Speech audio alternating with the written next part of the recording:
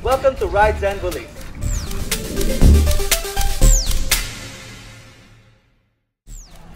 Hey guys, welcome back, especially sa mga ka-riders natin. Today we're gonna do some bike work. I'm gonna share that to you. This is my ZX10R 2015 anniversary.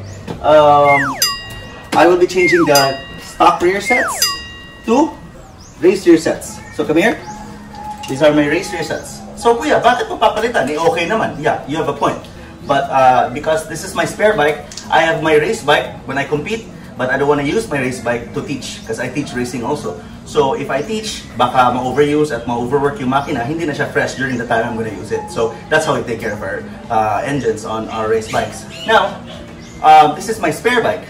So akala ko when I'm teaching, when I'm banking left and right, since low pace lang yung mga estudyante, since there's their starting, pag bumibilis na pala, sumasayad yung left and right boots ko. Sometimes ito. So meaning, hindi siya adjustable, hindi siya it can't work for me. So I need to replace it. So first things first, what do we have and what do we need on our work today? What we have is our race rear sets. What do we need? Our equipment. We have to have the right equipment. Do not use unprescribed tools or else you're going to be destroying the bolts or whatever it is that's not perfectly made for you to have your duty at the racetrack or on the road. So that is important. So it's time to work. I'll see you later.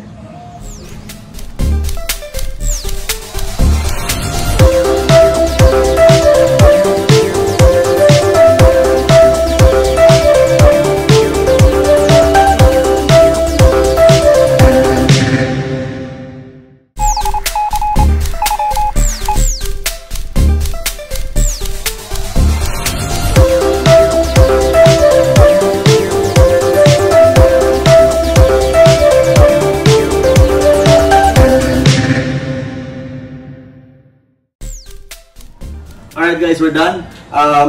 It wasn't easy, but if you get the hang of where it's gonna go, dapat kung saan mo kinuha, dun mo rin siya ibalik.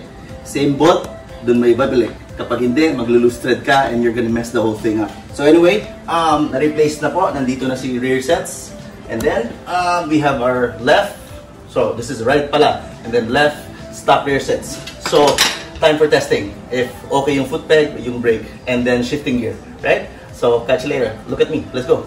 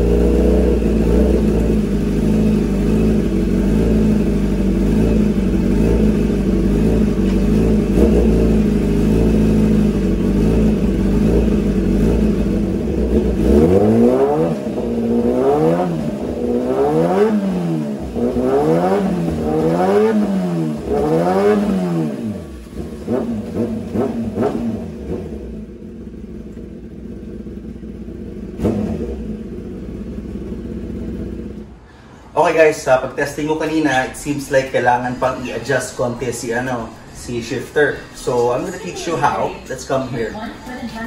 So this one is 10mm adjustment here sa dulo and then sa kabila. So pwede mo siyang i-roll up, then roll out. The easiest thing para hindi ka mawala talaga kung paano gawin to is kapag i-roll down mo to, itong shaft na to, this shaft, the long shaft, connecting to the gear and then to the shifter. So this one, the long one, kapag luwagan mo to dito, kapila, there's a lock nut and there's another lock nut. So what we do normally, there's another 10 dito, then open the other one, then sa kabila.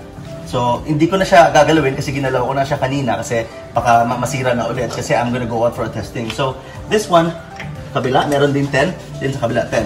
So the only way na hindi ka mahirapan is if you roll this one down like this one, no? Like that. If you put it down, sasama din si shifter going down. If you put it up, sasama din siya. Once na-adjust mo na siya, going up or down, ilock mo ulit dito. That's how easy it is. Kung if you're worried na masobrahan naman sa thread dito sa dulo, baka maubusan. Sometimes kasi makita mo lumalabas na siya. So what happens is you're insecure driving, baka it's gonna pull out, right? So dito ka na mag-adjust sa main adapter. This is the main shifter neck. Ako, for kanina, I adjusted this one back, and then ngayon, I still have strength from the threading front and the rear. So now, okay na siya. So you have questions, just put it on the comment, so that I can help you, or can just DM me. So nonetheless, let's go check it out for testing, huh? Let's go. So let's go.